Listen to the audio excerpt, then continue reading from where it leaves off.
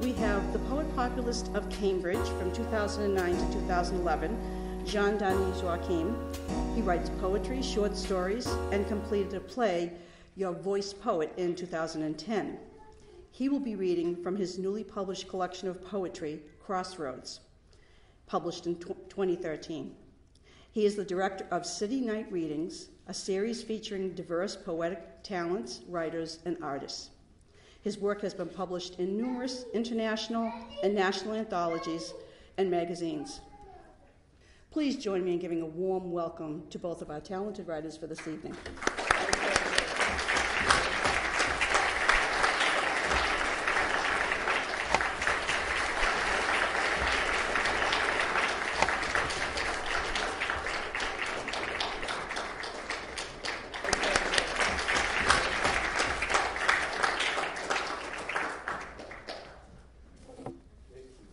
Thank you. Thank you all for coming. Thank you for this celebration of poetry. Thank you all friends, new friends, old friends, friends of writing, friends of Cambridge. Thanks for being part of this tonight. It's a celebration of writing, and it's a celebration of the Creole language tonight, the poetry of Haiti. This book, Crossroads, Chemin Croisé, that I present to you today is a bilingual collection. I will read in both languages, English and Haitian Creole. But tonight, especially, I wanted to read texts writing that I did here, thinking of Haiti during my life here in Cambridge. First thing first, we have the official poet populist of Cambridge here, Lo Galucio. She is here. Thank you, Lo, for being here.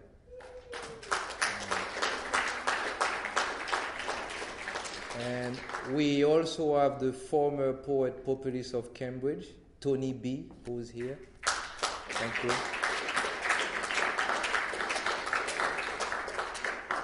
And thank you again, Cambridge Public Library, for this. Thank you, Marilyn. Thank you.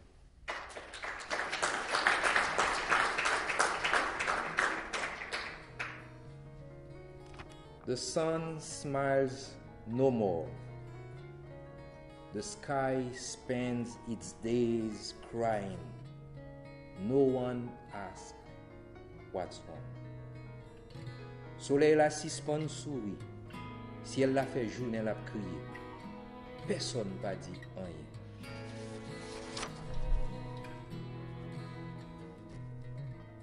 My country comes from the water's belly. Nobody knows its whims better, its changing moods. It is with the waves which come to tickle its feet that it learns to dance. It is also its mirror to arrange its makeup or ascertain what's left, the devastated mountains, its disappearing trees, its blouse wide open to the sun. And in the evening when the sky is celebrating, from there come its glimmers of color. But when the wind wants its way, and makes war against the clouds, when all the waters in the sky plunge down towards my little corner of land, and when the waves roar around it, it trembles and feels betrayed. The water rips off its clothes, takes away its children, twists its guts, and washes away its tears. The country I come from comes from the water's belly. My country knows the water's joys and its contents and its contempts. Magic and the Sea. I was 13. I do not remember exactly how I heard by chance this conversation of a neighbor talking to another about the sea. 7 times, he said in a whisper. Then you must turn your back to it. In no case shall you go back. I slept badly that night, already thinking of the daybreak. The next morning, I pushed my 13-year-old feet as fast as they could run, for I had to return home before my aunt woke up. The sea was waiting for me, calm and wise, with all its magic and its secrets. Sure of myself, like a true master sorcerer, I offered my apprentice's body to the sea for 7 short waves.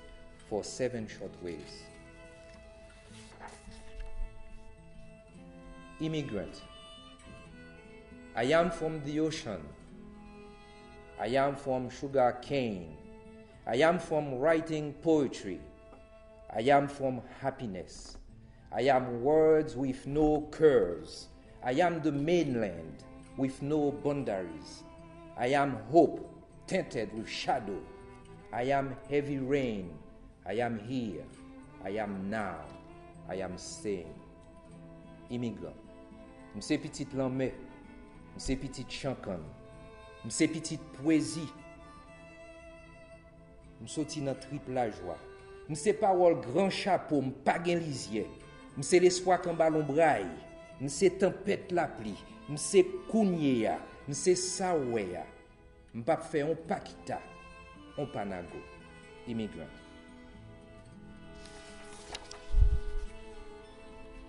Depart. My city didn't wave as I went through the door. The sun strolled by the moon, neither one looked back. Cautious, my mother watched from afar as I passed checkpoints. My steps pounded in her heart. The city stared in silence, her eyes the beacon of my trip.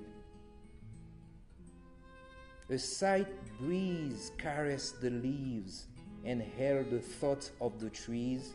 The ground quickly drowned each drop of my mother's tears. I didn't take off my hat. Depart. Curfew. Before dawn, the carnage started. My city fainted. Heavy machines sneak in and seize the roads. The stones howled, and the houses, the beds, the windows, the tables shivered, and shrunk, and dark came again. The air stopped breathing. Curfew. I have learned through those years that writing away, if you have to live away from the country you call home, it's something that can take all your art as writing, if you want to write. I wanted tonight to present something about Haiti, then I realized, God, all my life here in Cambridge, I mostly wrote about Haiti. Perhaps it's because Haiti is as it is, but a song for both people. A song for both people. And the writing, as I was listening to Tonton Guy, each piece of writing is connected to an event. Whatever title I put here to read, I can remember that story, that something. I wish they could just be love stories, walking down the street, Central Square, Massa meeting those beautiful people you see. But we have to write about Haiti, We are witnesses. So, a song for both people. Helpless, the ocean witnessed big boats grabbing them like packs of wandering fish. The day they were returned, it wept and howled for their sorrow. The waves wash up her tears, and the wind muffles her cries. A father holding his infant's hand, walking down through the crowd. Each night, their feet dance in my sleep to the music of the waves, the lament of the wind. Old people. And then there is lost memory, lost memory. I do not recall the evening when disguised storms besieged my city. The loudspeakers did not announce the sinister order. I do not remember which way went the stars to escape the mutiny. I still awake at night with the cries of children, howling of mutilated dogs, sobbing of trampled virgins.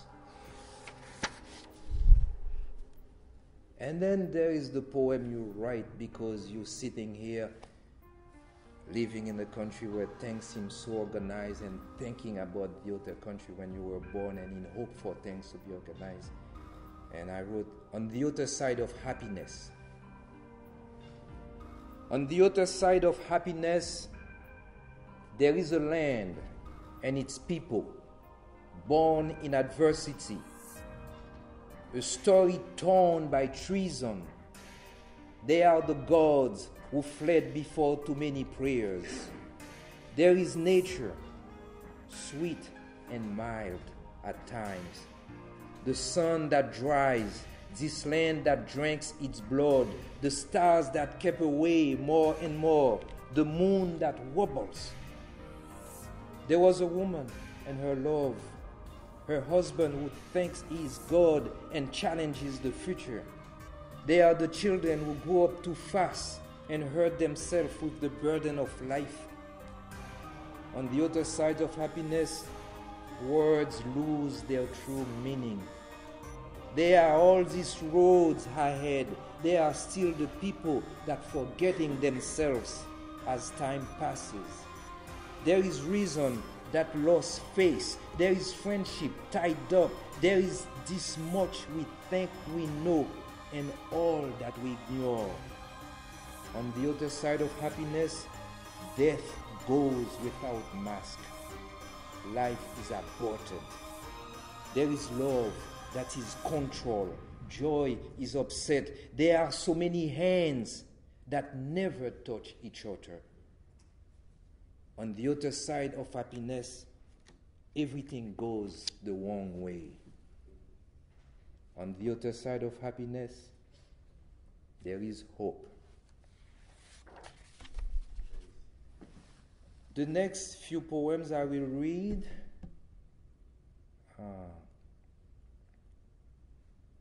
actually, before that, something, you live here, but you try the best to be part of the society that you belong to. For 25 years, you live in a place that's your country, right?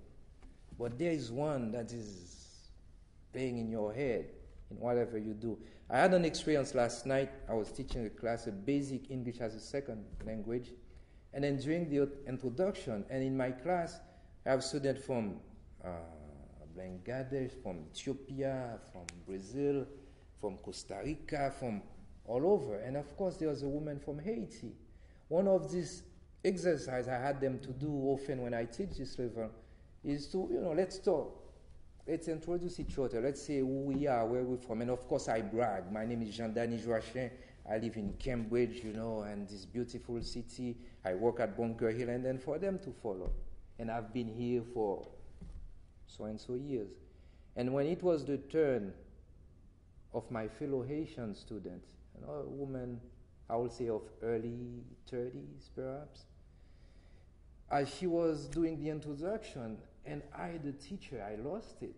I heard this voice with her calm as much as she could saying, I had 2 children, now I have 1. Oh. And then she's trying to find words to say earthquake, to tell the other students that her oldest son died in the earthquake. I was supposed to be the teacher. But at that moment, that's get too close. You know, I started to do a little dance. You know, you don't have to cry in public. You're a teacher. You're a man, like they say. But God, it's hard to be a man in front of those things, right? Yeah, so anyway, I'll read those few poems. The first one belonged to a very close friend of mine. Do you know this song? Vivi do do la charmant do vivi vivi do do la charmant do vivi. Afternoon. It is in the afternoon that I feel sad, when the sun departs too early and the moon with the stars drag to arrive. My thoughts turn into a storm too heavy to fall, and all I can do is to lay low until tomorrow arrives. Afternoon for Magali Maslin. It is in the afternoon that I feel sad, when the sun departs too early and the moon with the stars drag to arrive. My thoughts turn into a storm too heavy to fall. All I can do is to lay low until tomorrow arrives. Après-midi. C'est les après-midi tristes. Le soleil là le coucher trop vite. Et puis tout, la ligne des étoiles yo misé pour paraître. Réflexion me tourne en tempête qui passe à blaye. Tout ça me fait, c'est mourir pour le moins. Jour demain arrivé. Après-midi. This next poem is for a friend, the first Haitian person I met when I came here, involved in organizing cultural events, doing drumming, poetry, music, everything for the community. Eileen Well is the first one I met.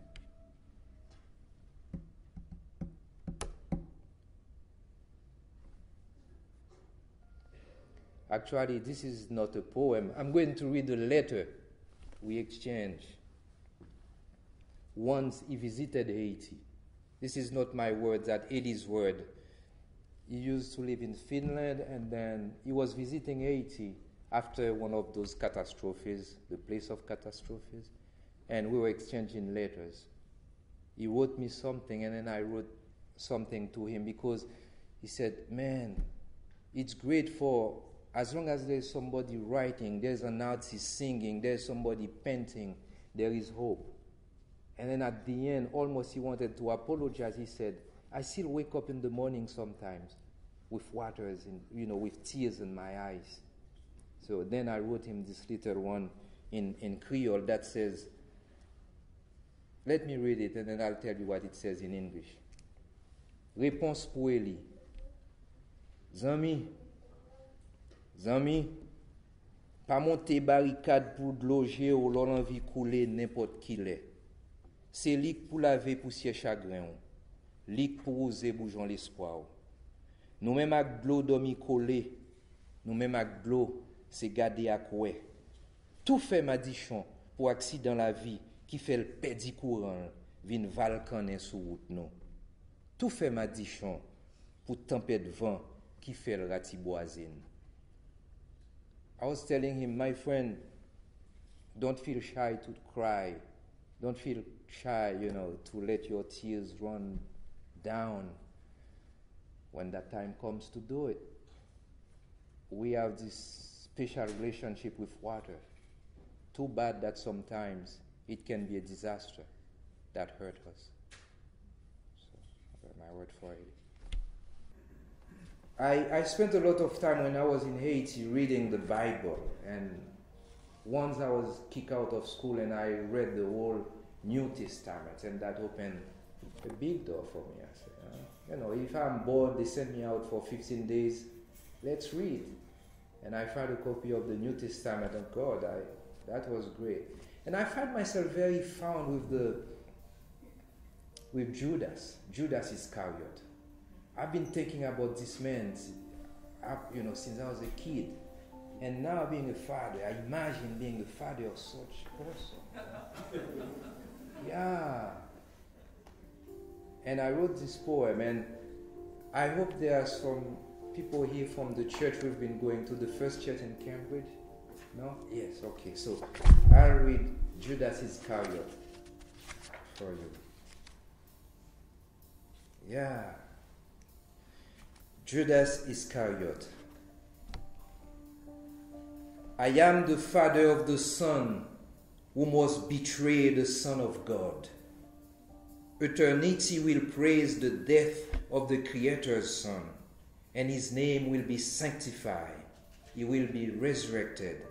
And me, I will cry in the dark the sacrifice of mine. Thus prophecy wants it. Forever they will say his name with scorn. And for humanity's salvation and the greatest glory of God, I mourn my sacrifice in the shadow of a tree. I mourn my sacrifice in the shadow of a tree. I did write this poem in French, so it sounds better. Let me read it to you. Judas Iscariot. Je suis le père du Fils qui doit livrer le Fils de Dieu. L'éternité louera la mort du Fils créateur, et son nom sera sanctifié. Il sera ressuscité. Et moi, je pleurerai dans l'ombre le sacrifice du mien. Ainsi le veut la prophétie. À jamais, on dira son nom avec dédain. Et pour le salut de l'humanité et la plus grande gloire de Dieu, je pleure mon sacrifié dans l'ombre d'un arbre. Judas Iscariot. Thank you, friends, for being here. The party is not over. We'll sit here, we'll talk about writing, we will read more, and life is good. And also we have books.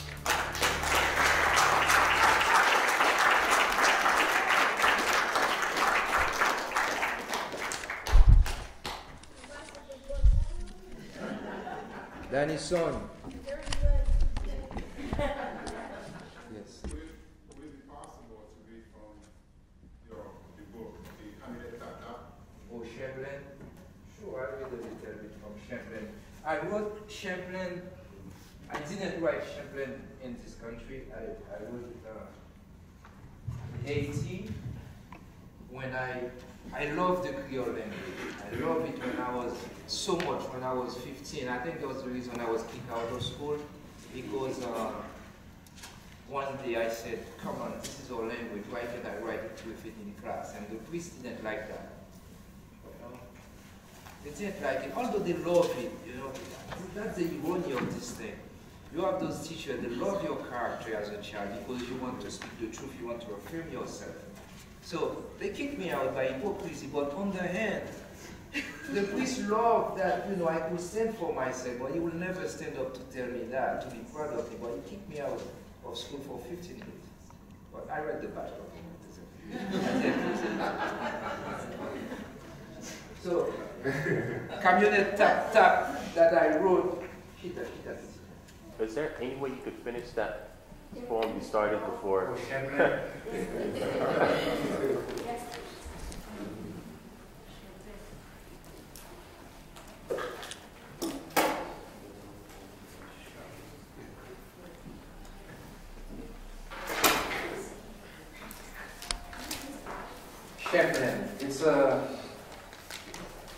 It's a metaphor. Literally, it means pregnant dog. Champlain. And the whole poem, it's a repetition of one sentence almost. That's a camionnette tap tap tué en Champlain des pieds longs. The story starts from there. A camionnette tap tap is the boss. It's what we are back home, what they private. You see, camionnette tap tap, transportation is that kills a dog right on the spot. But the whole play of all of this is, what is the camionnette? Who's the camionnette? Who's the dog? How many dogs that become camionnette? How many camionnettes that becomes dogs? And the whole play, you see, to, of course, at that time, you all know what we were talking about. You learn to develop a language to tell your story when you can be in danger for speaking your own language. So it was in the year of 1980, at the end of the dictatorship of the Duvalier, so things were a little bit harsh. Champlain. Yon camionette tap touye yon Champlain de pieds longs. Yon camionette tap touye yon Champlain de pieds longs. Yon camionette tap touye yon Champlain de pieds longs. Qui foute ma Champlain? Est-ce que c'est moi qui t'ai plein de chien? Qui mêle ma camionnette tap cap si ma nan qui mêle moi? Il y a un paquet de chiens plein tous les jours sur route la vie. Il y a un paquet de camionnettes sous fiel la vie qui ne va jamais quitter chien de bas. Il y a un pile chien qui ne va jamais plein. Il y a un pile l'autre qui ne va jamais mettre bas. Il y a ça même qui toujours tête bas. Il y a un paquet de chiens qui passe trop près de camionnettes. Ce n'est pas normal pour camionnettes tout les chiens pleins. Chien plein pas doit mourir tout fait. Il y a un pile chien qui pétit, il y a un pile chien enfouraillé, il y a un pile chien kilbité, il y a un pile chien dépaysé, il y a un pile chien plein de nez, tout chien qui plein l'espoir, tout chien qui plein de porter marassa la victoire, tout chien qui plein de jour levé, tout chien plein de la parole, qui n'a jamais s'arrêté, chien plein de croix zo, zo yo bouquet soucé, zo bouquet chien, zo pète la parole, zo pelin. Zo piga serein, zo gaye sével, zo entortier. Il y a un pile chien plein en bachal, captain la ligne nouvelle pour commencer à japper, pour y prendre un bouquet réveillé dans tout l'autre chien plein. Camionette tap crasé dans le calfou l'homme, dans le calfou malin. Il y a un chien qui pave les couilles au plein. Il y a parti 4 pieds gaillards triminer vos galettes pour chercher sous l'eau qui vont péter vos lisières. Yo fin perdu toute plim la vie dans Chancray, en Baravine, Bayaron, ak piquant point là. Chien ça yo pas vle contrer à camionnette tap, mais ou pas jamais ka faire pour piéger yo. Pousser pas sous escouade camionnette tap, carambole sous tête la vie chien plein ka passer dans la rue. Il y a un vieux chien pas jamais plein ka conduit camionnette. Il y a un pile camionnette un pile chien pas plein, camionnette autominuite, camionnette sans signal, avec chien pas jamais essayé japper, chien qui troque rêve pour klaxon, camionnette tap, chien pas plein, qui vend kéyo pour faire l'assaut, pour marier tout l'autre chien plein. Un paquet de chiens gâtés grâce qui mêlent dans le l'autre chien pour faire ou que pas jamais tête monde. C'est pas normal, c'est pas normal. Camionnette tap. Continuer tous les jours.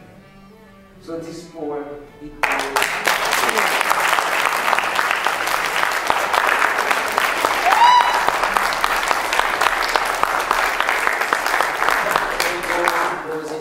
between the chant, the cabinet, and at this point, everybody at the time who's listening, they know where they fit. Either you a cabinet or you a chant.